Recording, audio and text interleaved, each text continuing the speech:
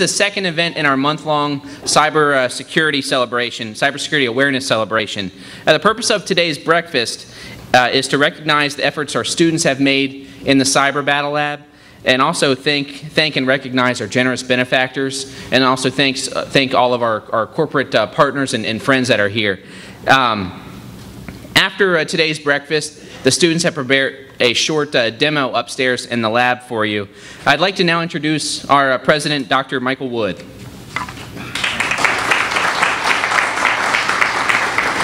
Thank you, Jason. Good morning, everyone. Thank you. I was told that this would have been a delightful day to stay in bed, so thank you all for coming and joining us this morning to help us celebrate our country's Cybersecurity Awareness Month. In his proclamation, President Obama said, and I quote, "Americans, along with people around the world, depend on the internet and digital tools for all aspects of our lives, from mobile devices to online commerce and social networking. This fundamental reliance is why our digital infrastructure is a strategic national asset and why its security is our shared responsibility. This month, we recognize the role we all play in ensuring our information and communications infrastructure is interoperable, secure, reliable, and open to all." So, as Capital College, we are delighted to help the President and the country and our illustrious guests celebrate Cybersecurity Awareness Month. Capital College has been at the forefront of cybersecurity education for the past decade. We were one of the first 10 institutions in the country to be designated as a Center of Academic Excellence in Information Assurance Education by the National Security Agency and the Department of Homeland Security. We have re-upped that designation a number of times. We have to do so every 3 years. It's not granted in perpetuity. And each time we have done so, we have advanced our status and raised the bar, so that we are one of a literal handful of schools across the country whose curriculum is mapped to the CNSS standards at the most advanced level possible. In our development of educational and training programs for cyber education, we've expanded from our initial master's degree in what was network security and is now called information assurance to educate younger people with bachelor's degrees to get started in information assurance. And just this past year, we expanded upward and launched our first Doctor of Science program in information assurance. I'm proud to say that we now have 69 doctoral candidates in that program, including 26 new students this fall. We have also, with the help of many of you, developed the Cyber Battle Lab, which you are about to see this morning in action. That Cyber Battle Lab positions us and our faculty and our students to not only learn, but to share information, best practices, work on scenarios for defense of various kinds of attacks, and share information with our other brother and sister Centers for Academic Excellence around the state and around the country. Through the gracious support of the Maryland Higher Education Commission, we have received 2 grants to build and support the Cyber Battle Lab. Corporate sponsors like Lockheed Martin and Northrop Grumman have come to the fore to help support us financially and to provide expertise. Recently, Mr. Land and his colleagues from Lockheed Martin gave us a very nice white paper on various cyber battle scenarios with which we are developing curricula to help educate people to deal with those critical issues. We have also worked on building the cyber platform as a centerpiece for our Innovation and Leadership Institute to bring the sciences and the businesses and social phenomena together in a complete educational program for our students. Jason mentioned some of the events going on this month. I encourage you to check out specific dates and the speakers. We have a President's Forum for the ILI coming up later this month. We have a Cyber Gamut Hack and Counter-Hack event also on the calendar for the next week. And on October 22nd, a week from Saturday, our cyber battle team of students is going to be at the Baltimore Convention Center, competing as a finalist in Maryland C3, which I believe stands for Maryland Cyber Competition 3rd Round. For those of you who travel here from Baltimore, there's a billboard on the north side of Interstate 95 advertising the event. So this is a big deal. It's a great accomplishment for our students, and it sets them apart as exemplars in cyber education and development. So I encourage you to attend that as well. We have guests here from some of our sister institutions in the state, UMUC, and I think Prince George's Community College, and a few others.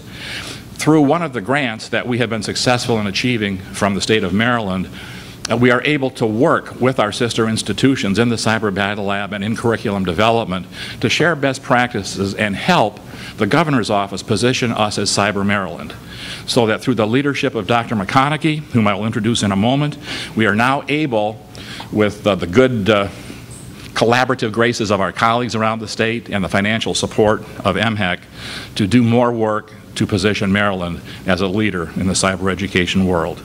We are also a military-friendly school, as many of you know, so in cybersecurity and other areas of education for our veterans and our military active duty men and women, we stand out as trying to provide the very best for them at the most affordable prices.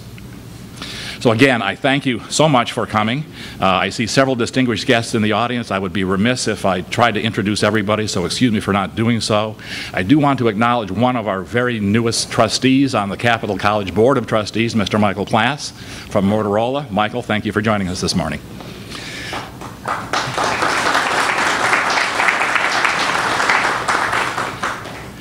Excuse my range of vision. Asuntha, are you here?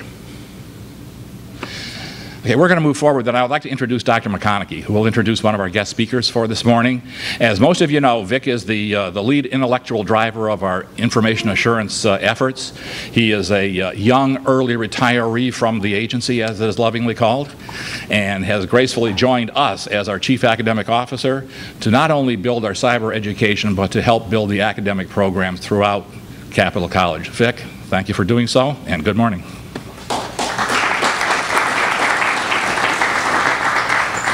My colleagues from the agency would debate the word young with you, Mr. President. Would that be all right? Thank you all so much for coming. It's a grand event, and as you'll see, it's focused on our students, because they're really the benefactors of it. When we began to put this together, I thought, who could I ask? Who could come here? Who could say some words? You know, who's been down this road with me? And one name just came right to mind. His name is Rich Marshall. And Closure, or BRAC. She serves as the Deputy Chief of Staff for Lieutenant Governor Anthony Brown, who chairs the subcabinet. Ms. Chang Smith is charged with overseeing the governor's subcabinet on BRAC, which is comprised of heads of Maryland's departments and agencies that are most involved in the state's BRAC-related transition activities. She helps to coordinate and oversee the implementation of all state action to support the military installations affected by BRAC.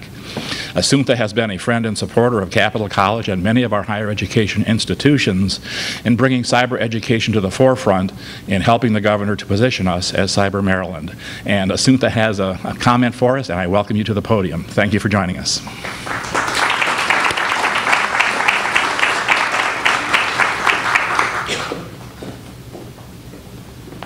Good morning, everybody.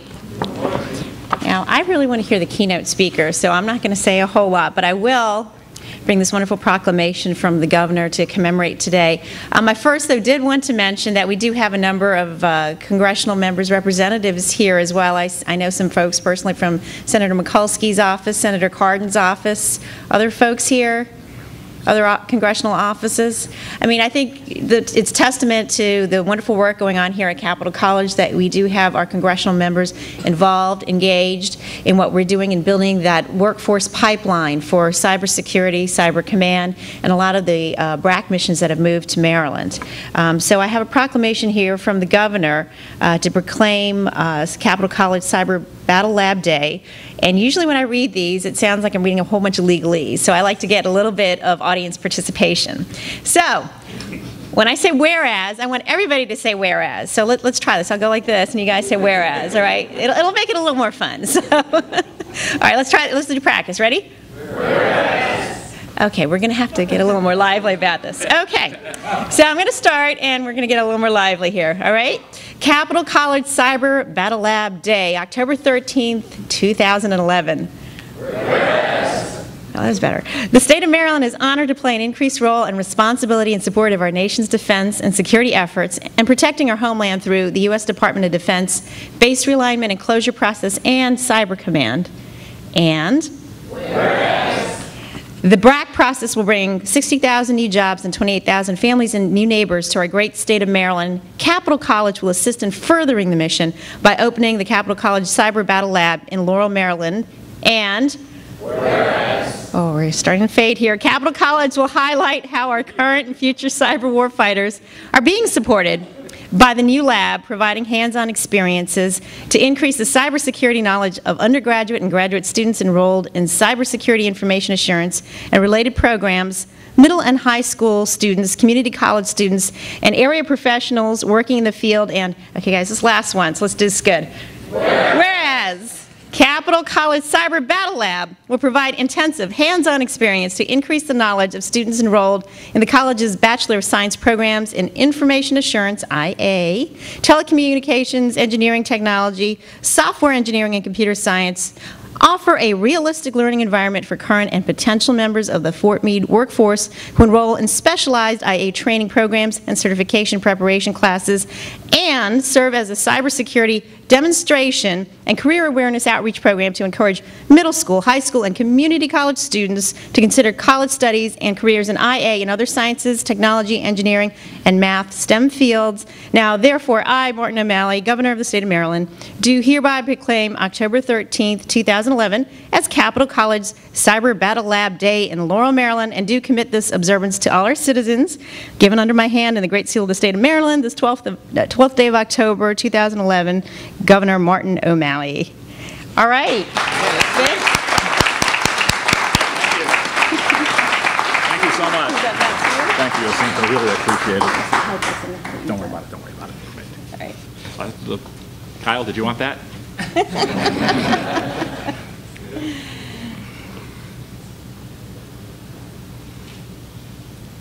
Thank you. So, great. Congratulations.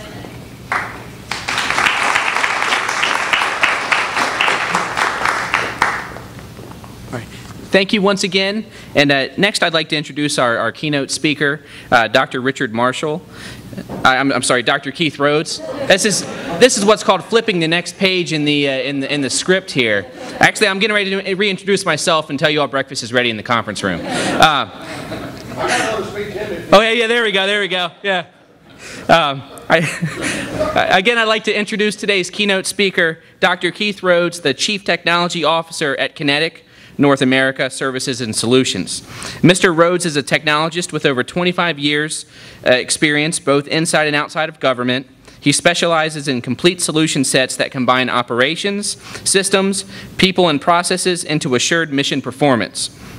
Before joining QinetiQ North America, he served as the U.S. Government Accountability Office's first chief technologist, reporting directly to the U.S. Comptroller General. At GAO, he was instrumental in shaping national policy on IT security. Mr. Rhodes also holds degrees in computer engineering and engineering physics from The Ohio State University and the University of California, Los Angeles, respectively. And throughout his career, he has garnered numerous awards and citations, including a Distinguished Service Award and the first Arthur Fleming Medal for Applied Science. Let's all give a warm welcome to Mr. Rhodes, or Dr. Rhodes.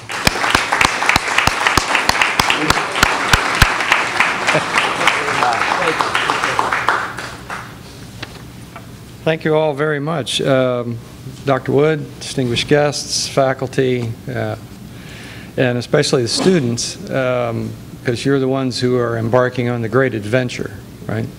Thank you very much for asking me here to what I consider to be a monumental unveiling. This is very important. Having a battle lab, having the practicum is very important. I thought I would entitle my talk today, Age and Treachery. As in the adage, age and treachery will overcome youth and exuberance every time. I have lived this. One of the points I would make about age and treachery is you gain it over time and you gain it through experience. You have the youth, you have the enthusiasm. I don't say age and treachery to deride your technical prowess. Your technical prowess either is now or certainly will be after your training non-parial. I mean, there's a reason why cybersecurity professionals have an unemployment rate of 0, and you're going to be as good as anybody, if not better. I say this to illustrate the value of the laboratory that is above and beyond superior technical training. The real value of the lab is that it allows you, the student, to learn in a controlled environment the nature of a real cyber-based threat. While textbook knowledge is always needed, the practical application of that knowledge requires a laboratory where experiments can be run and observed such that you can learn the limitations of your tools and techniques and learn how to be your opponent. It's one thing for you to be you, but you're going against an enemy, and it's a real enemy, and it's a constant enemy. We talk about an advanced persistent threat.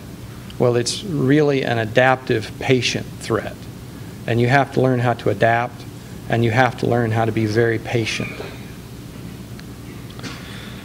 And you have to do that without the fear of having your experiment run awry and become some Frankenstein that goes wandering off to destroy some local village. And as someone, when I was working at the Lawrence Livermore National Laboratory, I stayed up for 3 days fighting a thing called the Morris worm.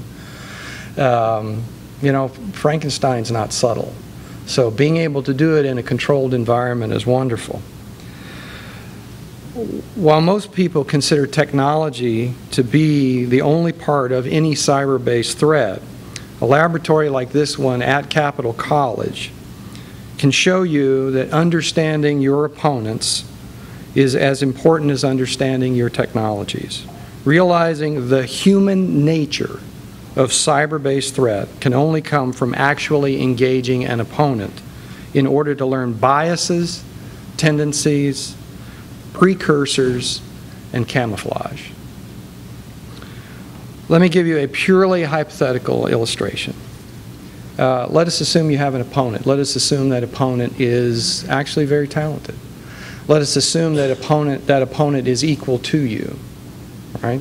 One thing you have to understand is that opponent is a human being. That opponent has weaknesses. Now, your opponent's good. Your opponent is persistent.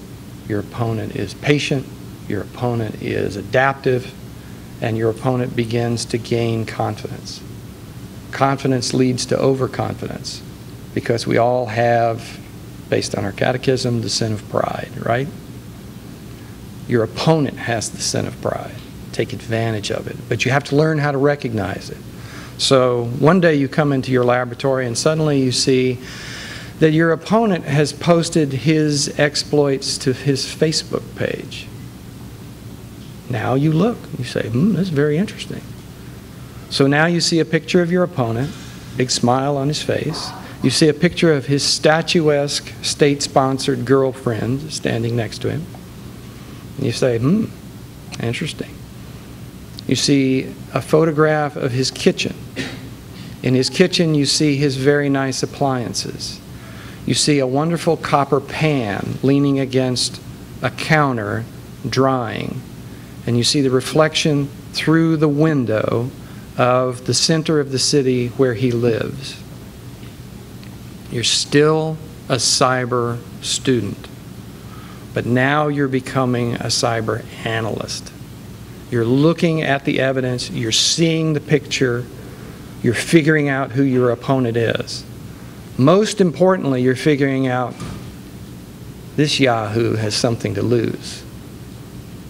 Now you begin to understand motivation, you begin to understand weaknesses, you begin to understand tendencies, you begin to understand what is driving your opponent. It's not the ones and zeros alone. It's what is the motivation of the opponent and how can you turn that opponent to your advantage. Now, you say, so why are you yammering about this? I say, well, you're going to do battle against each other in a nice, safe environment. And you are going to do battle against each other because it's really fun to do battle against each other. And you're going to get really good at it. The one thing I want you to focus on when you're in the laboratory is, yes, it's the ones and zeros, it's the textbook, it's How do I do a dead bug attack against firewall, make certain it resets itself, turns itself over, and all of a sudden all the functions are turned on and all the daemons go up? Fine. I want you to do that. What I want you also to focus on is what makes my opponent tick? Why is my opponent there? Figure out your classmates. What do they do? What do they think? Why do they do this? Where are they headed? What do they want to do? What would they normally do? Do they normally have this pattern? That's what's important. Okay, the point that I want to leave with you today is it's not just the bits and bytes. It's not the interrupts from the keyboard. It's the digits that make the digits move. Right? That's what's important. So now you have the whole approach to defense. And now you move from being an extremely fine technician doing a purely technical task to being true cyber analysts. And that's what we need. It's not just, can I keep the firewall up and running? Yes, you can. That's a given. You're going to be fine at that. Can I understand why someone's going against my firewall? Now you're the cut above. Now you are the real defense. So I just wanted to make those points to say, think about the lab in a broader view. It's a social environment. I know I was joking earlier about Twitter and saying that I don't have many ideas that I find interesting to myself, let alone that I would want to broadcast from the Starbucks to everybody in town, or certainly in the world. But that's the environment you're in. And being able to see it, map it, understand the tendencies, understand the precursors so that you know what an attack is before an attack comes so that you can prepare. That's the distinguishing point. So, yes, use the lab, play, blast away at each other, but also remember there are digits at the keyboard and they happen to be these digits, not just the ones and zeros. So, again, thank you all for the kind invitation, and I wish you all long, healthy, happy careers protecting me into my old age. Thank you very much.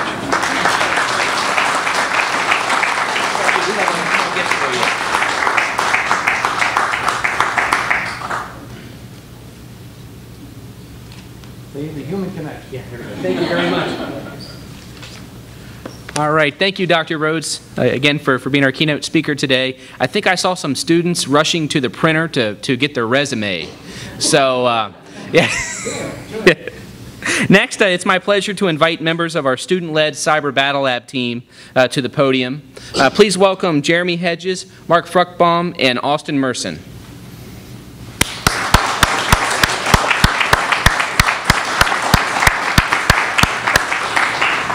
All right, good. 3 minutes. Yep.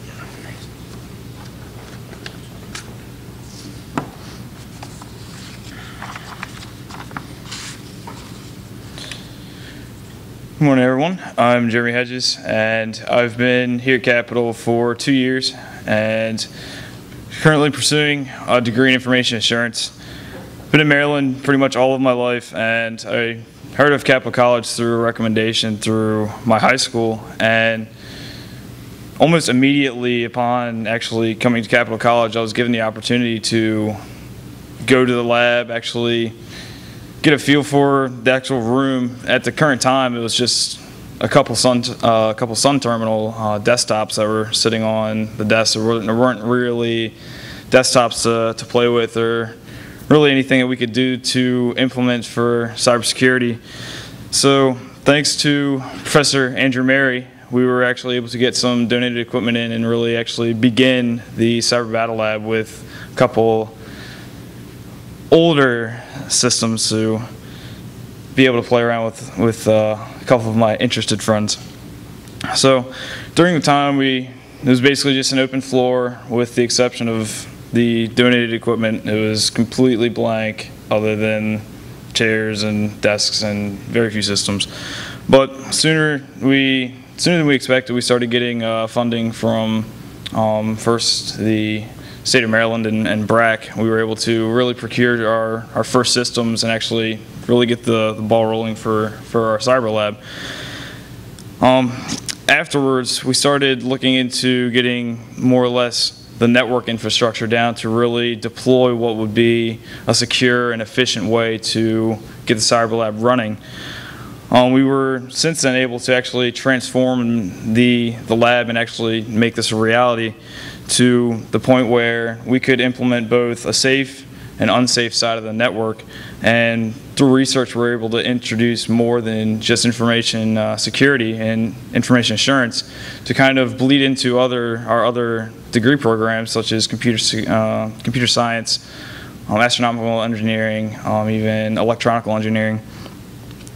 Cyber Battle Lab has provided myself and I know a lot of others with a wealth of information, not just skill sets, but just the raw research and development that you're generally not going to find in a classroom. A prime example being, for me at least, I've been able to do a lot more research and development and vulnerability assessments, being able to strictly go and dig into an operating system, figure out vulnerabilities with given tools. I think I've gained an enormously large skill set just based on the lab, and I know that there's quite a few other students that have as well. But from my experience, the lab in one single room has really introduced me to things like malware analysis, blade architecture and design, cloud computing, virtualization, all of that just in one single area. Over time, it's the consistent research starts to boil in and really makes it become common knowledge, which is definitely, for me, improving what I want to learn and actually helps me dig a little bit farther into my research. But because of that, I want to thank primarily all of the support we've gotten from not only sponsors, but again, Professor Andrew Mary for actually getting the ball rolling for us, Northrop Grumman, Lockheed Martin, again, the state of Maryland, and mainly just the staff, the adjunct professors, the faculty that give us the push to continue to actually give us new ideas and new concepts to look into. And overall, just everyone who's had interest in the lab. And because of that, I'm looking forward to see the lab flourish, especially in the next coming years and after I graduate.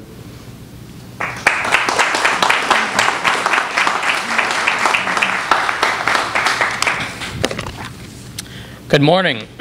My name is Mark Frickbaum, and I'm currently seeking dual degrees in Management of Information Technology and Information Assurance with a junior standing currently. I'm excited to share with you some background information on my involvement with the Cyber Battle Lab. Having research programs nationwide before selecting Capital College, I was impressed with the expertise, skills, and internship opportunities available to me. One particular that piqued my interest initially was the formerly known computer lab, which Jeremy spoke of, which later was now transformed into the Cyber Battle Lab with school, community, and business support.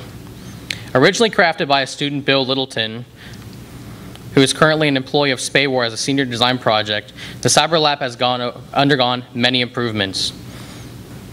Since its inception, this facility under the auspices of Dean Helen Barker has emerged as the regional entity for integrating majors and careers within the fields of science, technology, engineering, and mathematics. Students have unique opportunities to attend cutting-edge workshops and to participate in hands-on exercises that highlight theoretical and applied use of technology to the business and STEM fields.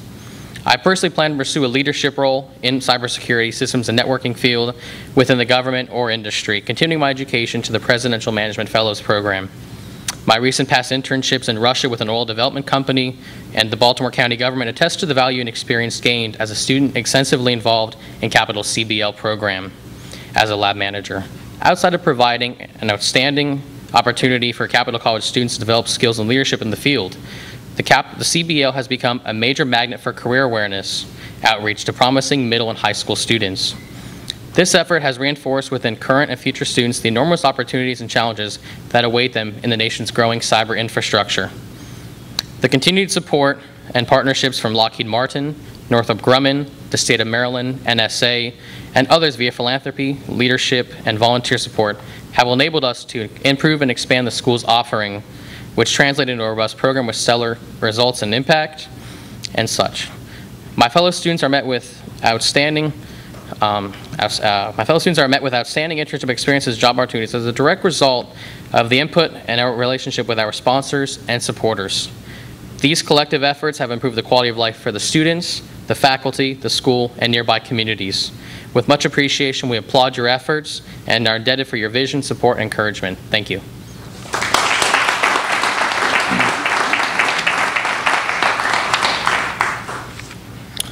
Welcome, ladies and gentlemen, and thank you for coming. My name is Austin Merson. I am a junior here at Capital College in the Information Assurance program, and I'm one of the more non-traditional students here. I actually didn't come to Capital College until about 8.5 years into my career in the automotive industry, and once the industry started falling off, I was looking for a new career, and cybersecurity caught my interest. I actually found out about Capital from my mother, who works at the NSA, and they have an extensive program over there who seem to know about Capital. And even though I've lived here my entire 26 years and have been down the street from here multiple times, I didn't know about it until about the last 9 months. I've been here for just about a year now, and as soon as I got here, I heard that they had a cyber battle lab. And coming from the automotive industry back to a classroom, I knew it was going to be a really tough transition for me, being as all of my knowledge from since I graduated high school till now had been hands-on practical application. I was in the field, I was doing it every day in and out for 6-7 days a week. So I knew it was going to be a tough transition for me, and I heard about the Cyber Battle Lab, and I could go up there and get a practical application to what I was going to be learning in the classroom. I didn't stop. The first day I got on campus, I walked straight to the dean's offices, said, where do I find the people in the Cyber Battle Lab? That's where I need to be. There's no way I'm going to be passing the classes in the classroom without some kind of visual, hands-on, got to get my hands dirty and do it. So they pointed me to Mark and Jeremy's dorm. Nobody seemed to know where they were. I finally found out they were in G2. I marched right up to their dorm. I said, hey, I'm Austin. I need to be involved with the Cyber Battle Lab. I need this. I probably wouldn't be standing here today if it wasn't for the Cyber Battle Lab. It's a key foundation to my education here. Like I said, there's no way I would have made it through the classes without being able to practice what I learned in class in the Cyber Battle Lab. I'm the newest member of the group. Like I said, I've only been here for about 9 months, but it's been a wonderful experience. I mean, it's just helped me grow. I had a little bit of base in computers. Like I said, my mother's worked on computers for a very long time. A lot of my friends have worked on computers, but I was into cars. Didn't realize what kind of choices I was making. What can I say? Had a lot of fun doing it though. But it's been a great experience here. And like I said, I couldn't have done it without the Cyber Battle Lab. And it's just like I said, there's just no replacement in my opinion for practical application. I mean, some people can learn well from books. That's just not me. We would also like to thank a lot of the students who are here today attending in the audience, who've helped keep our drive going, helped keep us getting up early in the morning when we may not want to open those doors, to help people learn. First, I'd like to thank Eddie, who has been an instrumental part of helping us get the infrastructure down recently. He's been staying late with us. You know, he's not a manager, he doesn't work in the Cyber Battle Lab, he's just been coming up and helping us. We also have a few other students who have participated in competitions with us, like CCDC. In the back we have Bria Sandoval and Reza Najabadi. We've also got Irma, who is the newest addition to our Cyber Lab staff. She's helping us bridge the gap between the Cyber Lab and the SOI to bridge that space operations. You know, they're going to need some cybersecurity too. All the electronics and everything in the space shuttles, once people start to figure it out, you know, there's no telling what they could do to a space shuttle. We also have Amanda in the back, Amanda Rhodes, another SOI person who likes to come in and play with the lab books. She actually was one of the first people who helped me figure out my labs were set up wrong. She came in one day and was like, I can't connect anything. So, also we've got David Ravulo back there. He's led a lot of our tours for us.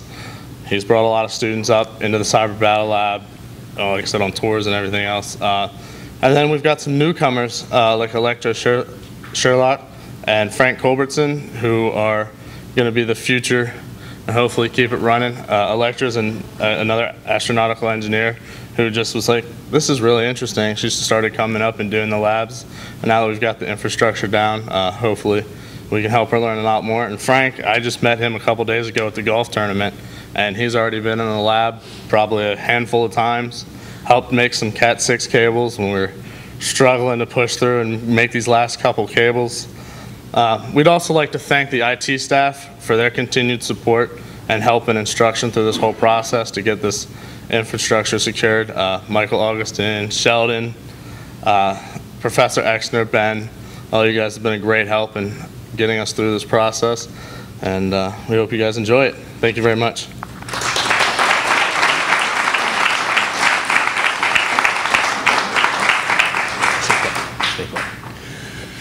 Thank you, folks. As you probably suspect, college students have extracurricular interests. I want you to know that these gentlemen are multi-talented. Among them, at least two of the more senior members of the staff are accomplished movie producers and performers. So if you want to see what they're up to in their free time, go to YouTube and click on Engineers on Winter Break and Engineers on Summer Break. Quite a delightful little series of videos. As they mentioned, we couldn't do this without our benefactors. And we do want to take a moment to formally thank some of you who are with us today. Assunta, if you could come forward again, please. And Mr. Murray, Gareth Murray from the Maryland Higher Education Commission, could you come forward, please?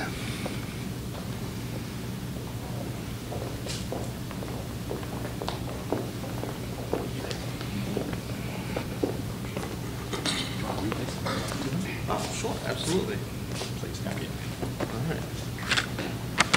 How are you guys doing today? Good. This is in grateful appreciation to the state of Maryland for sustaining support to the Cyber Battle Lab presented on behalf of the students, of the faculty and staff here at Capital College. Thank you very much for your support.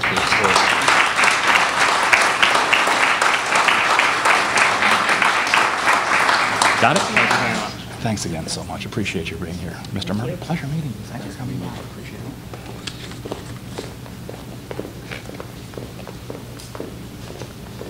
As I mentioned earlier, Lockheed Martin has been instrumental to the inception, development, and early stages of our Cyber Battle Lab activities, as well as broader cyber education initiatives throughout the college. We have with us today Mr. Hayden Land and Julie, and I think Mike Nance is here. Whomever would like to come up and join me to acknowledge and receive our thanks for your participation. In 2010, or 2010, they contributed some financial support to help us get started with not only laboratory development, but public outreach and education activities to the community colleges and the high schools. And then, as I mentioned, last year, or earlier this year, Hayden and Mike and their colleagues put together a very nice white paper of Battle Lab scenarios for us. So they're contributing not only those wonderful checks we like to receive, but really good intellectual expertise to help grow the curriculum of the college. So Hayden, Mike, others from Lockheed Martin, thank you very much. Jeremy?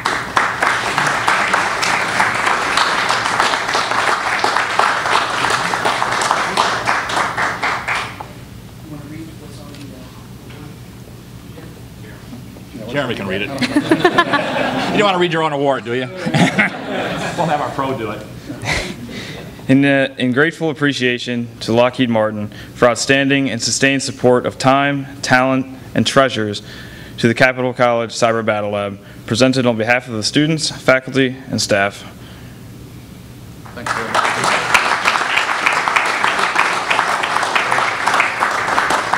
Thank you all. Pleasure. Hayden. Oh, of course, of course. All right, you ought to know better to put me up here and not say something. So, all right, I just want to thank Capital for partnering with us and our peers in industry for what they do. I'm a strong believer, as many in this room, that creativity excels when you see the world through the eyes of others. And that's one thing that Capital has figured out. If you look at their faculty, their balance of adjunct professionals, and their outreach to both industry and academia and government, they see the world through the eyes of the others, and they bring reality to this program.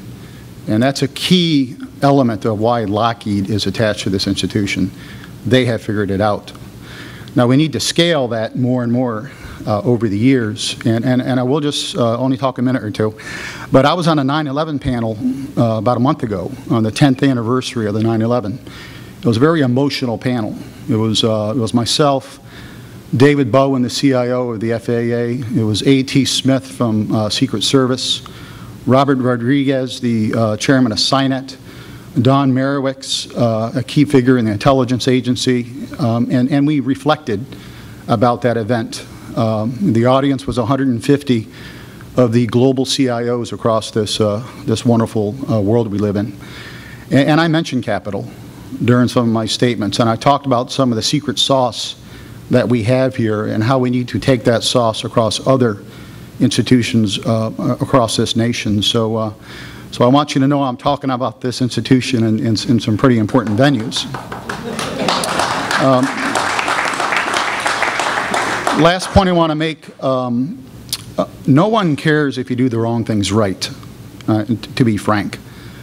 Here we're doing the right things, and by golly, they're being done the right way.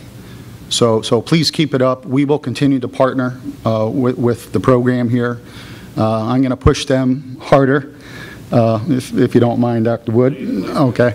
And thanks again. There's nothing more important to me in all the awards that our corporation has received, myself and others. When you get something from students, you know, I mean, it really, really means a lot.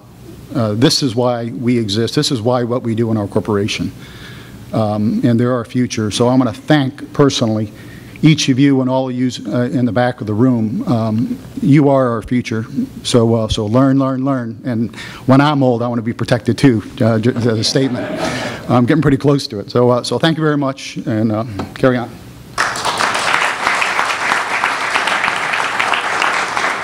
Thank you all. Appreciate it. Very recently, another major contributor to cybersecurity and STEM careers and professions in our region came to the fore and helped us develop new resources and technologies for the Cyber Battle Lab. Michael Castor from Northrop Grumman, would you like to come up?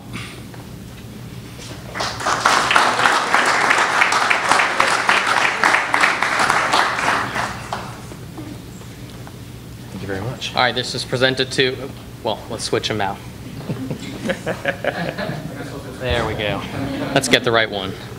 All right, in grateful appreciation to Northrop Grumman for financial support to the Capital College Cyber Lab, presented on behalf of the students, faculty, and staff on this day, October 13th, 2011.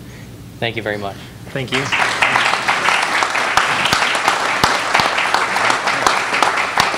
Thank you very much. Appreciate it. Thank you. Would you like to give me All right, thank you once again to first of all, to our students, our faculty and staff, our corporate partners, and also our Cyber Battle Lab benefactors.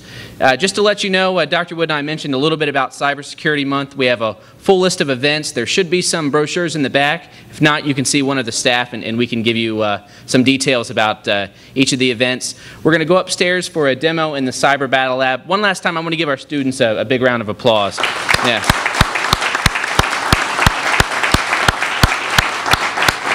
All right, so I think so that we don't have a mass exodus here, maybe what we'll do is if you guys, so you guys ready to go upstairs? You want to just form a line and go right up? Maybe we have an elevator here that we can use. We have stairs over there, and stairs all the way down at the end of the hallway. So let's try to equally go in different directions so we can all get up there. It's going to be tight in the Battle Lab, so please come in, don't be shy. Sit down at the workstations, and we'll get rolling in just a few minutes. Guys, which is going to be showing off our new vSphere Center. So quick tour of the room. This is our lab manager office, which is 24 So kind of have an overview and watch the students and help them out whenever they need help. And then over here is our new business center. This is called the BRC, Business Resource Center. And because information assurance is so intertwined with business principles, we try to get every student in here, not only business and ITIA, but engineering as well. So this business center right here is catering to those students who are not IA per se and want to get an extra step and an extra kind of learning curve into the IA industry.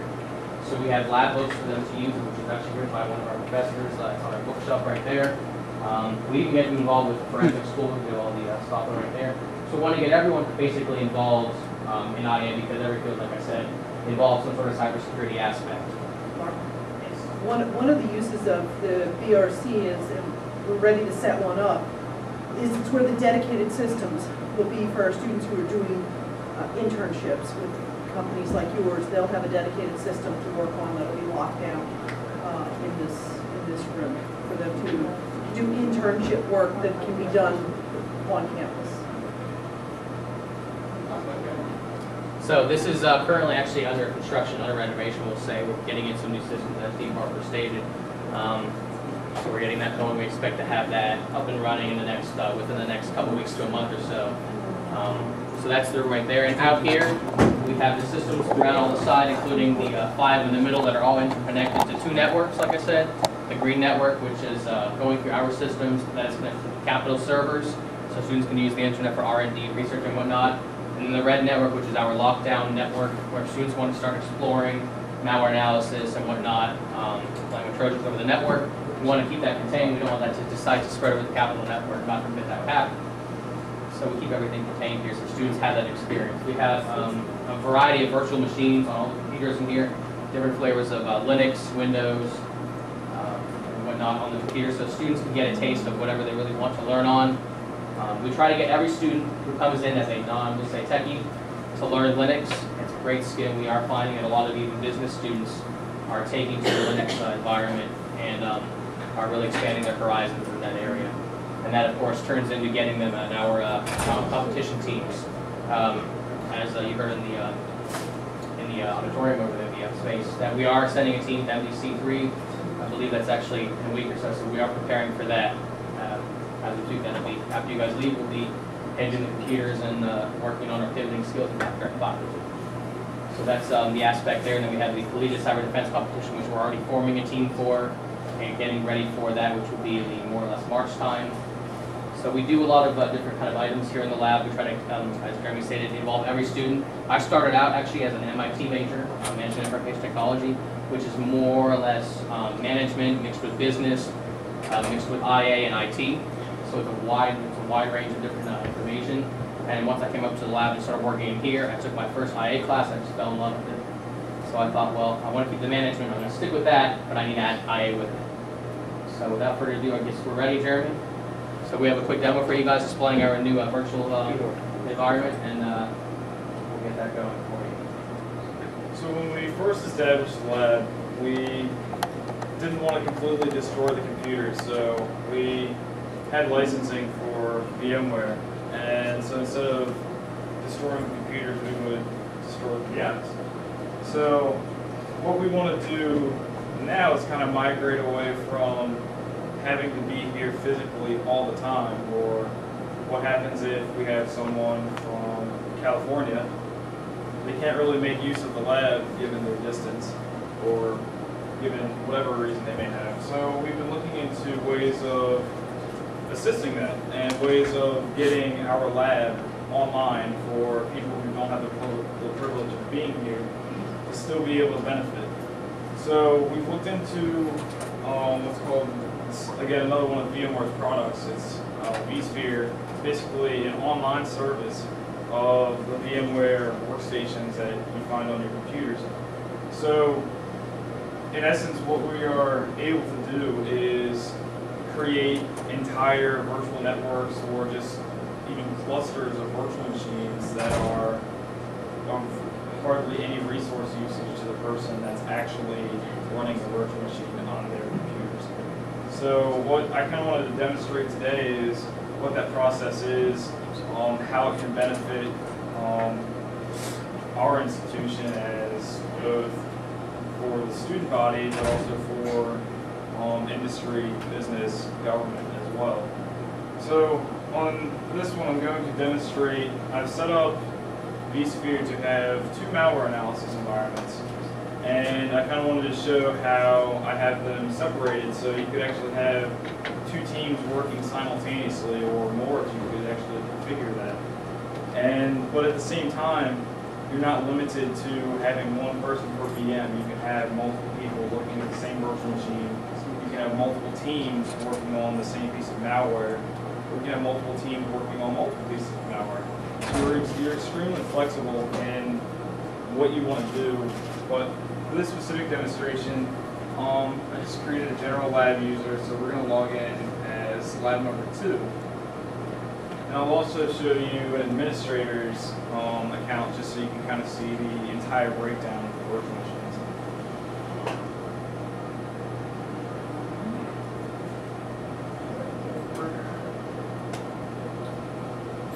So here is our analysis environment 2, which is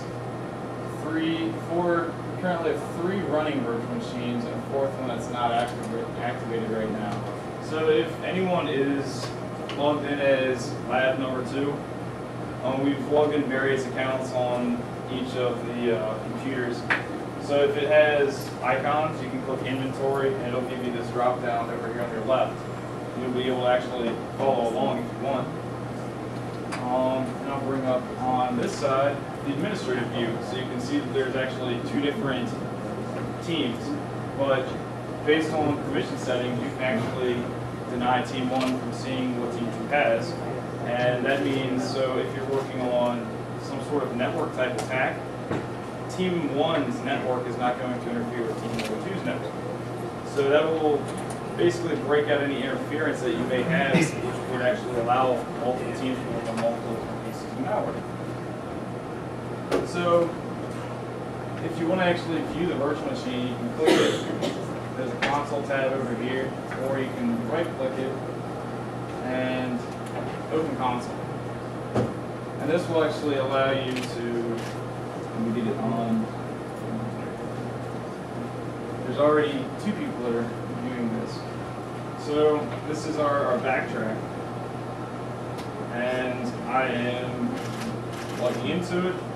If anyone wanted to, if someone could press enter, that's actually viewing this, it will actually launch the GUI.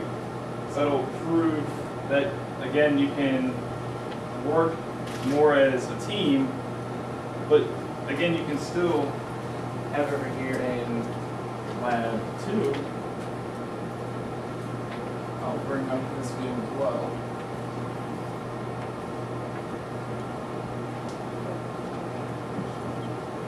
So there's lab number 2. You can see the differences between them, so you can have multiple people being on multiple teams. So I'll go ahead and start it up. What one did you just start it? If anyone's looking at the top, it'll say lab 1. So if anyone actually has lab 1, you can go ahead and press enter. I'm going to steal control from lab 2. I should log in. It lets me. Feel free. Your phone's going.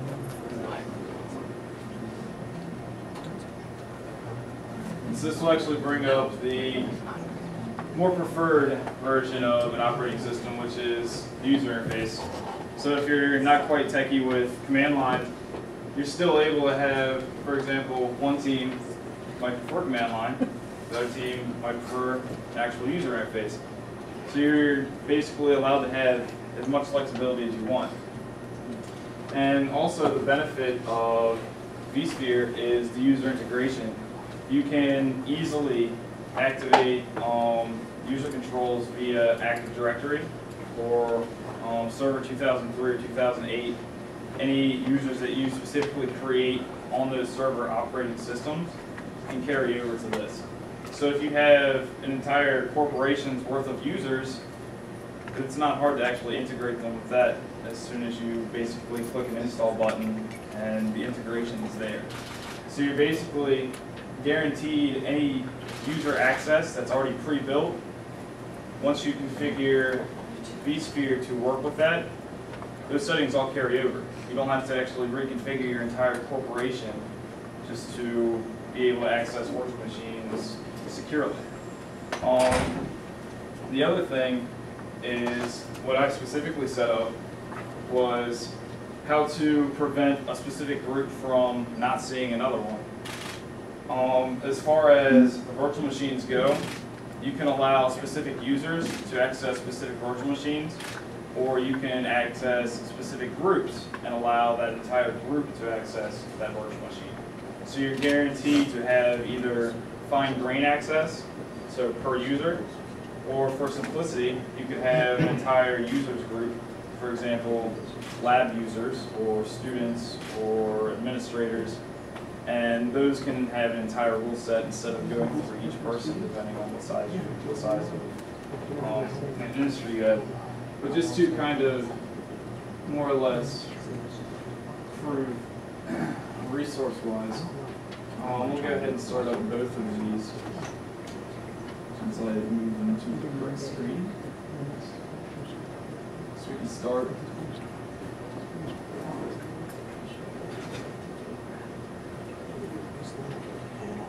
And that was the end of boots. Those are, more on this side, you can see that it's actually manipulating the system over here. This is lab 1, lab 2.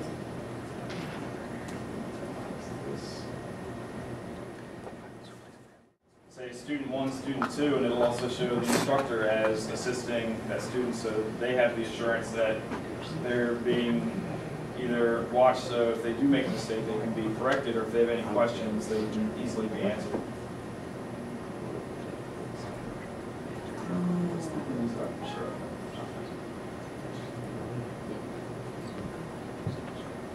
But as far as I wanted one more thing.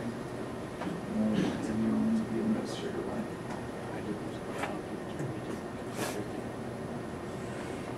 Configuration. Networking. So creating these segregated networks for these clusters of VMs is actually extremely easy. You can, up here there's add networking, and you basically choose what you want to add, which would be a switch. And then all you have to do is just assign each virtual machine to what switch you want. So in this instance, since we have 2 malware analysis environments, I created 2 separate switches and then assigned each lab to that specific switch, which will then guarantee that the traffic doesn't carry over from one network to another. Also, kind of one last thing, and one neat little trick you can do is if anyone has actually used operating systems similar to pfSense or has ever set up more or less like a router with Linux, you can actually set up a virtual machine as a router and then be able to convert traffic from one network to another. So you're actually able to have full virtualized networks with 3 to 4 actual operating systems, and all of it is being run within one centralized location. And that's pretty much the overview of what vSphere has to offer. And again, the goal is to be able to fully get this online to the point where distance learning students can actually have the very same amount of benefit as being in the actual lab. For some that may have missed it about the local setup and the red and green network and the competitions and so that'll bleed into what Eddie has to showcase. But first, we wanted to subdivide the networks in the lab. So if we had someone that was actually doing homework and we had someone that wanted to do a penetration testing lab, we didn't have someone attacking the person that was doing homework. It'd be bad. So we more or less developed the easiest way of going about this was completely separating the networks, completely cutting off the red network from Capital College. And what we've done is all of the wall plates that are under each desk, they're separated into red and green.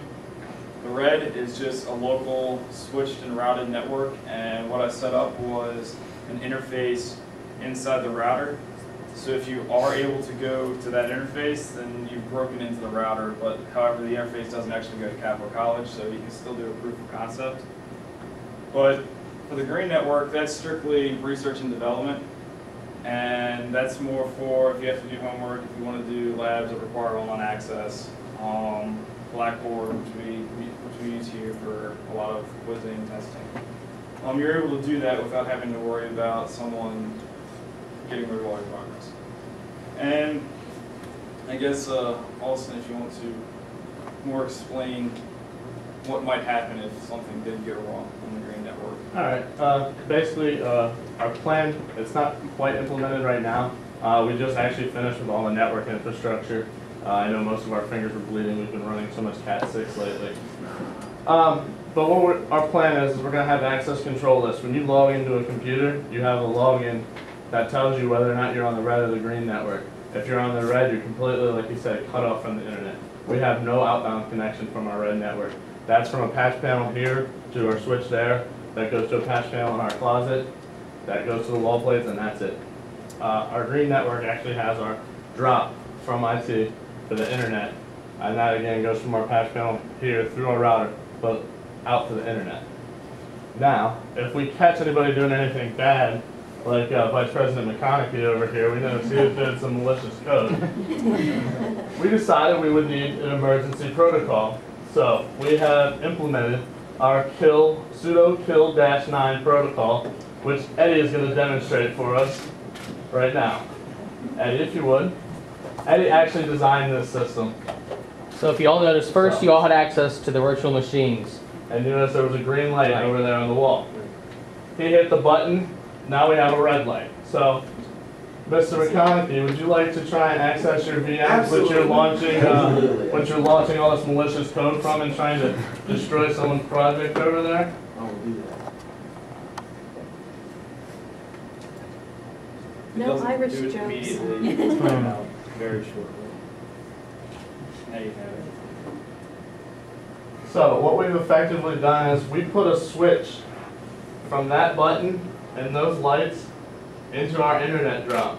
We patched it from the patch panel to IT switch in there for our internet drop. And if we hit that button, there is no internet to this room whatsoever. So if there was to be an emergency situation where someone may have somehow found a way to bridge the gap between the red and the green network, we'll have our IDS or whatever that we're going to configure set up to monitor our internet drop. As soon as we see something go across, we can hit that button and it's completely cut off. Now we can isolate the incident and prevent anything from getting out to the internet. This is the result of having a meeting with these guys a couple weeks ago, and me just saying, well, what if? That's all. So yeah, I patched it in. I patched it into our port from our internet drop. I patched it into the switch. So as long as that green light's on, we have internet on the green network. As soon as we hit that button, all connections get dropped. We were actually, it was a very long night last night. Very long night. Late into the night, we actually got talking, and we just decided that we're possibly going to try and develop an Android app that the IDS, if none of us are actually here in the lab and there's something going on where something might actually be leaking out to the internet, some form of malicious code, the iPhone app or the Android app will alert our phones that there's malicious stuff going on the green network, and then we can remote access from the app and basically hit the button on our screen on the app, and it'll change that from green to red. And this puts them well into the whole wireless area, which, and my colleagues are here, that's going to be the biggest issue America's facing, is the wireless penetration issues, and they're already up on it. We've got like 2 app classes going in computer science, so there's the integration that's going on between the And we've already started playing with the Zigbee spectrum, so we're probably going to go based on that. Right. So we have a lot of development going on here, a lot of students taking the iPhone Android development classes, so we've already started the initial processes of just, a joke that McConaughey made to make it happen. And now we'll take it one step further. We decided we really liked the idea, and we thought it would be fun. It was just a question. And then Eddie was like, I think I can make that circuit. He comes over here with a box of boards and chips last night, and he's like, oh, brings a soldering iron, and he's sitting over there while we're cleaning and trying to reorganize all the wiring. And then I'm like, oh crap, I gotta wire 2 more Cat6 cables to give us internet connection to our little button, and we're running around doing that, and like I said, late into the night, we're like, for the Cyber Lab managers, we could develop an Android app that'll allow us to shut this off remotely, and just in case no one's here and there's something leaking out to the network. That's kind of our progression here. Yeah. I have a question. So currently, you have to be present to get this work. Currently. Yeah. This is just beta testing. We're calling it kill-9, sudo kill-9. protocol beta. And if anybody knows what sudo kill-9 is, that's a Linux command for force quit anything. So that's our protocol for shutting off the internet. I'm guessing at some point you would also automate the process completely, where if the idea is detected, something leaking over. I'm guessing you're going to go that route. We could. We haven't fully, like I said, Eddie literally came over last night and wired up the circuit. So we really just have the circuit. We just got it working for today to make sure we can demonstrate kind of where we're going with the future of the cyber lab, what we kind of want to leave behind in our stead. Like I said, I'm a junior, Mark's a junior, Jeremy's a junior. We're all starting to get internships. We're starting to get out in the field. This is just some of the ideas that we're posing to leave behind for some of the younger students. I know one of the main things that we really want to implement is an access control list for the red and green network. That way when you log onto the computer, it automatically knows to disable one adapter or the other. That way we won't have any leaks between the two networks. That way you can't bridge the NICs, you can't do any of that. And then like I said, we're going to have our different firewalls and our routers and stuff set up just to do some proof of concept stuff. The ESX server, I know Jeremy's working with IT on that downstairs to get a really broad range ESX setup going on, so that way graduate students, businesses, anybody who wants to take advantage of our lab can.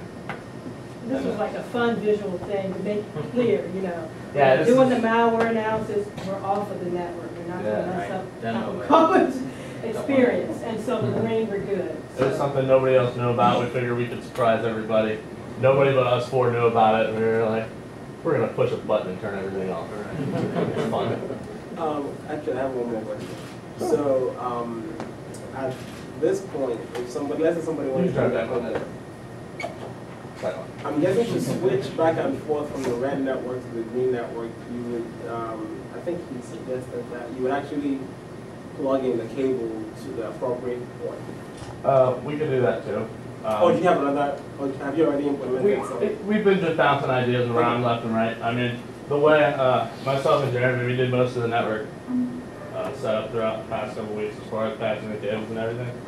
So what we've done out here is we literally have our patch panel 1 to 15 for the stations around the perimeter. The stations in the middle, actually, since they can go right to the switch, we just have them right to the switch, and we can always just unplug them from there. We know exactly which stations those are. But as far as the stations around the perimeter, it's literally station 1 from here all the way around to 15, with the exception of our media computer, because that's going to be only controlled by lab managers and administrators here in the lab. But we have it, we set it up, and we turned it out so that it's 1, 2, 3, 4, 5, 6, 7, 8, 9, 10, all the way around, just like you see the stations here. So if anybody wants to get on a station, that is one of the ways that we can prevent anything from happening. We can very easily just unplug station 1 from our patch panel, lock our cabinet back. Nobody can plug it in. They would not have access to the green network. So that's one other way we can disable it. It's just a bunch of ideas bouncing around right now. Now that we've got the infrastructure set up and all that craziness is kind of over with for the moment, since everything's tested and working, thank God. We can now sit down and kind of thoroughly go through and plan exactly what controls we want to implement. Everything in information assurance, you got to plan, like he's an MIT major, business major, you got to be able to implement ideas for the business world too. So it's a matter of balancing productivity, cost, and security. And so that's kind of what we're going to sit down now and do and decide, all right, these controls might be a little bit excessive. It's not going to be very productive. We're having trouble for people getting in to access ESX, or we're having trouble getting ESX out. So maybe we want to forget about this control. Maybe we try this one here. So that's kind of where we're at this stage. That's kind of some of the stuff that we're going to leave behind, just like the button. Maybe we might have an Android app that if the manager on duty has to step out for a minute and then all of a sudden, or maybe we do it completely automated. We've got a couple of good CS managers. I see one sitting over here, Mr. Tuan Fo. And we've got Carter. I don't know where Carter went at the moment. He was here earlier. 2 genius programmers. Maybe they'll write a script for us one day and it'll automate itself. And then we won't even have to do anything, and we can have the Android app as a backup. We've got a button on the wall. So just lots of things we can do from here on out now that we have our own network infrastructure. We've got our networks. There's just so many ideas that we have. It's just a matter of what are we going to implement, how is it going to benefit us, how is it going to slow us down, are we going to need more manpower to do this, or are we going to need more equipment, and just going to weigh the options and see what we need to implement. and implement it the best way that we can to best serve the students here at Capitol and businesses, whoever wants to come in and do things. We were talking about mentoring some teams for Cyber Patriots, some high school teams. Patterson has expressed some interest in coming here for us to mentor them. You know, how is it going to be easy for them? Can we have them remote in? Do we have to have them come here for right now? Just a bunch of different ideas, like you said. Now that we've got this in place, the ideas are just kind of endless for us right now, and we're just trying to sort out our heads. Maybe take a day off. Maybe. And because we've literally built the network. I haven't slept in over like 30 hours at this point, so we're all kind of just like, it's done, it works. Next step. And because we literally pretty much run this lab, it is basically a student-driven lab. We have our manager reviews to upper management that we have to fulfill, but essentially we run this lab. Aside from breaking into walls and whatnot, and that kind of. But we essentially run this lab. So with the infrastructure we have right now, literally the sky's the limit. Yeah. So we just took this idea ourselves, and for about a week and a half, 2 weeks, we were in here long nights, long days, just putting in all effort to get this cable run, giving business proposals to the school, doing the cost and research and whatnot, to get the equipment in, getting it on time, and then just going based on what we learn in classes and our own skills to get everything wired and patching cables through the ceiling and whatnot. What is the experience for the remote user? Basically, the experience for the remote user is essentially it mimic the in-house environment. So with the power that we have with the relay center downstairs, servers and whatnot, basically instead of coming to the lab, any lab that you need to do for a class, let's say you're doing a class of capital or CH training, you'll be able to remote into our vCenter service and do all your labs and whatnot in a virtualized environment from wherever you are in the world at basically a speed where it'll assume that you're basically at your desk with no lag. What are the details of that interaction? Is it web-based? Is there a virtual desktop? It's all web-based. It's all web-based. You're connected live to the server that's hosted here. All the VMs are hosted here, and it literally streams everything to your computer. Are they able to install software? It all depends on what the actual operating system specs are. The vSphere client installs its own software, right, and it just goes from Which there. one? A vSphere. Right now we're using vSphere. It seems to be the best platform. It seems that everybody has like the most functionality with it, just based on the different things that we can do with it. We've already had Workstation for a long time. We've already worked with it a little bit. It's basically going to be an environment where not only us, but teachers can create labs for their students, host them on the vSphere, give the students their instructions. Here are your virtual machines, here are your labs, here's your usernames and passwords. I need you to log in and do these labs. It is kind of all web-based, all the servers are, all the VMs are hosted here. But our goal is that when you log into our servers, the experience you get, even though it's web-based and streaming, we're going to have enough power to be able to support the users so that it feels like you're actually there using a VM locally rather than you get the lag time and slow you down. Back to your original question. We're in initial stages of the virtual environment. You're going to be at our advisory board, so you'll see a little bit more of what we're doing.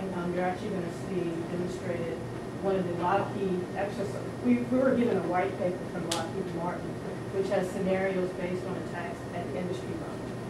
So we have about 5 or 6 labs that are going to be developed towards that. So one of our professors is going to demonstrate that a little later, and we'll get into more. Are any labs up and running now? If so, which ones? The one that you'll see is probe and We'll get into that. What we have following this is, as part of our BRAC grant from the state, we established the BRAC grant advisory board, and I've reached out to colleagues and friends from UMBC and Prince George's Community College, and as well as Lockheed Martin, and they're coming together. I guess we meet almost quarterly. Progress reports, here's what's going on, sharing information. So after all this, we'll get back to work and bring that group up to speed as well. The idea is we will create collaboratively these virtual labs that can be shared with the Maryland schools all over the state at age grade appropriate levels, so they can experience all the different aspects, starting, with basic password construction, all the way up to some of the nuances that you've seen here. And this will help, again, create a better cyber Maryland. We good? Any more? This is good. Any more questions, or anybody? You want to buttonhole any of the students or whatever? Why did you choose to maybe network instead of completely isolating the lab? Well, if memory serves me correctly, I think we're going to try and do red and blue, but we had trouble with blue tables. Is that correct, Mark? You said rather than just isolating. Yeah. Because it's the easiest way. Not only is it the easiest way, but it's also about scalability. We want to be able to expand in the future. We don't want to limit ourselves to what we have now. So by segregating the networks like this, if you look, we already have extra space on our patch panels now. We could probably add another 8 computers in here if need be, and we have space where we can just run 8 more cables, patch them down, plug them in, image them, because our image server is already set up there, and they're ready to go. In a day, we could have probably 8 more computers up and running in the lab. So that's kind of why we went this way. It also provides scalability, not just from the equipment we have here, but we could also put other patch panels, other switches, and it would just be a real easy process for us to run some more cables up through our holes we already had in the ceiling, to another switch, to another patch panel, and just grow the lab however big we need it, whatever we need it to do. So it doesn't slow us down for progression in the future. Although you could still go to the lab and isolate it. Well, we want students to still be able to do research in here and connect with the internet, so that's why we have it. You don't want to just come in here and be able to do one thing. If one student comes in here and they want to do all red network stuff, you don't want anybody else who wants to come up here and use the internet, do some research, do labs that way, not be able to do that as well. Sure, but could you just get a dedicated connection to the labs itself, or?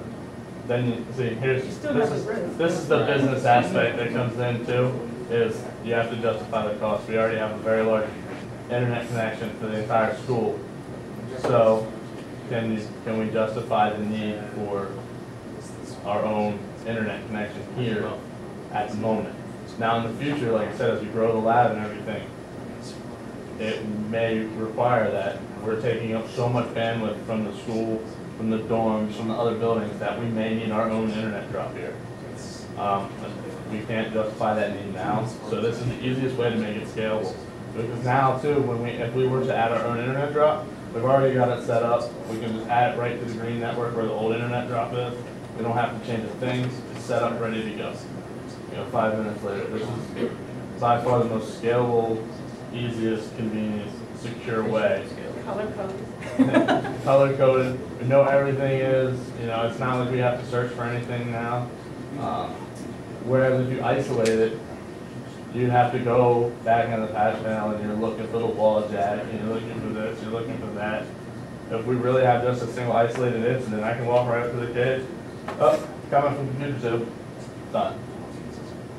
Problem solved, or we can hit our button, whatever the case may be. This is just the easiest way to really prevent any kind of breaches. The fact of the matter is students need internet. Because we have the VMs on the computers, we let the students destroy them, literally. So if a student wants to download, a new Metasploit plugin or something like that from the internet, instead of running to, let's say, an internet kiosk where we have one computer dedicated drop only, or the other computers isolated, it wouldn't be efficient for them running to one machine with a flash drive, putting it to the other machine, plus might pop on that flash drive from the Metasploit module and whatnot. So it's just more. This is the most efficient, cost-effective, and effective, basically, network that we can offer here. Basically, to balance out the internet research and the basically development and vulnerability assessment and you're also talking about the monitoring too. I mean, if we had our own dedicated drop in here, we just always try to isolate ourselves. It adds an extra element of monitoring that we have to do. With this, like I said, we've got our firewalls configured. We know exactly what's going in and out on the green network. We know exactly what's going in and out on the red network. We know exactly where our red network is. We know exactly where our green network is. We don't have to worry about it. Once it's set, once our configuration's set, over the time, as we expand, we may need to make those changes. But for right now, since it's set, we can just let it go. Students can come in here, just start doing whatever they want. All we have to do is hit a button, flip a switch, pull a cable, whatever the case may be. It's going to be real efficient.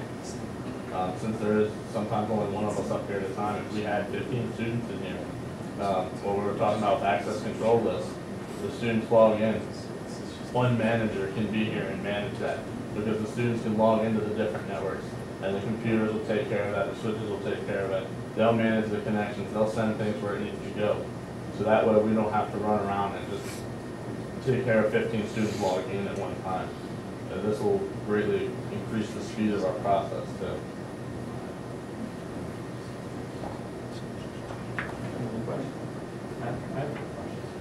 Yeah. Is this where the MDC3 and CCDC teams practice for the competition? Yes. Those 4 computers are the ones we use to connect to the environment.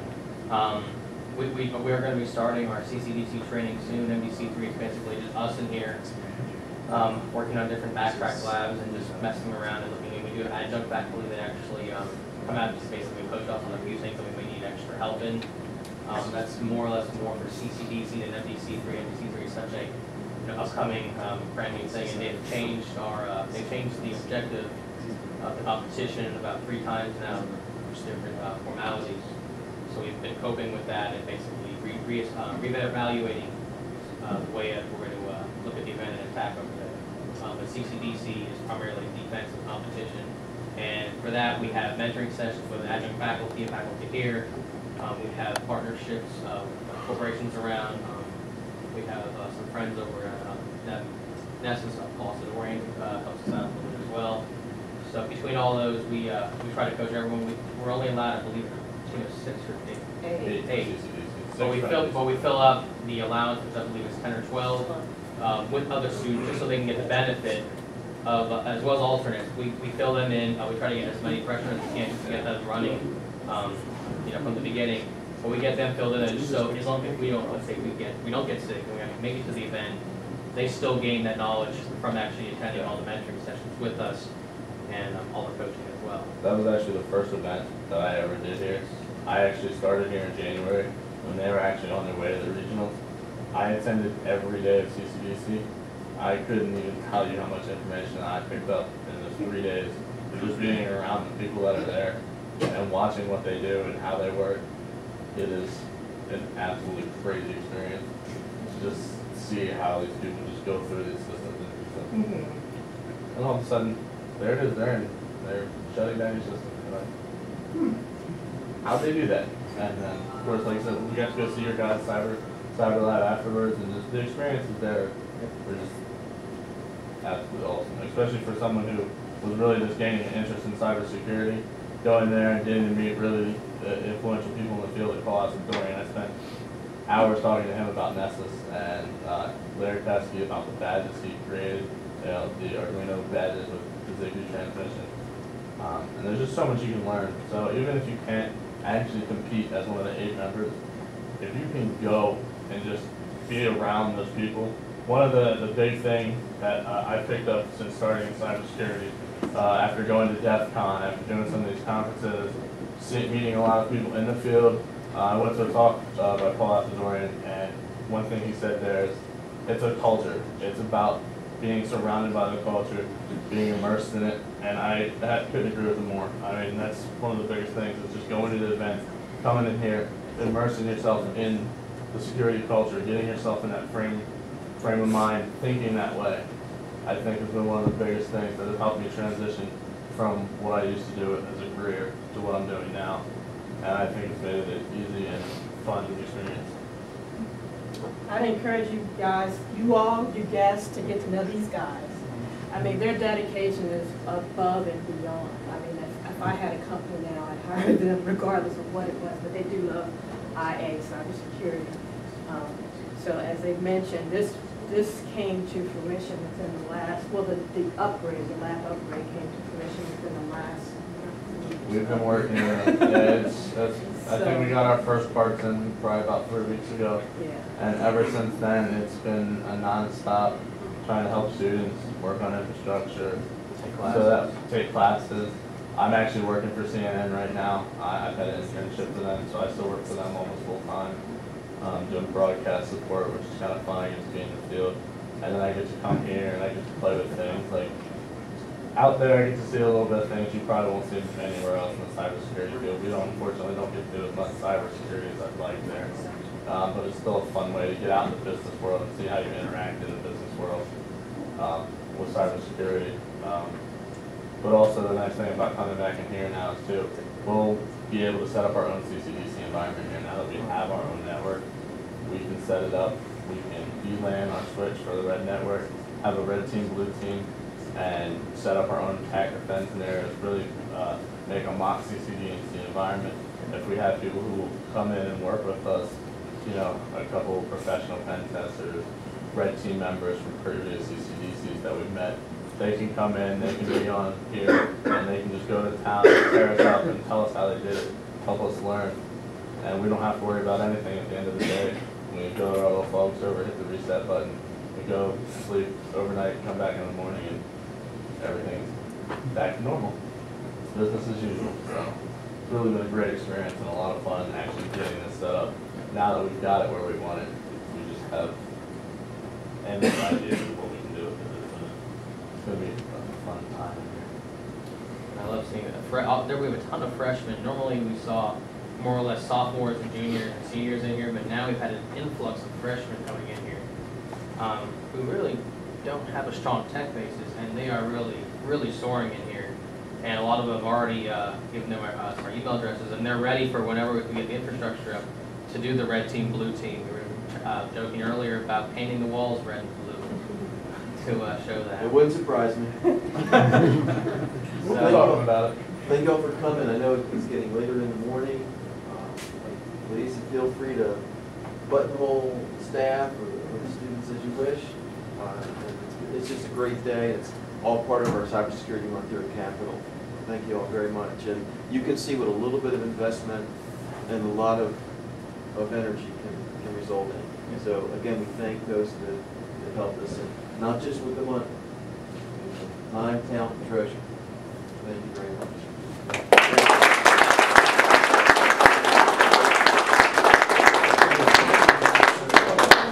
Job well done.